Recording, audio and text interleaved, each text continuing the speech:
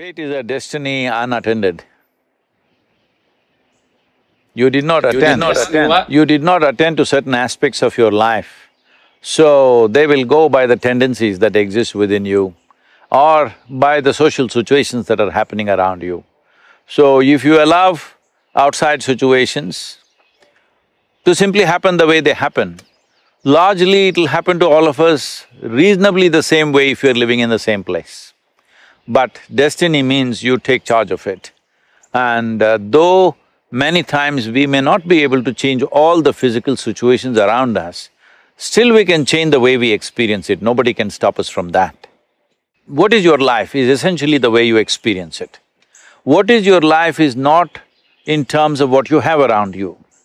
What your life really is the way you experience it. And the way you experience it, or whichever way you experience it, happens within you. What happens within you, if you don't take charge of that, I think it's a wasted life.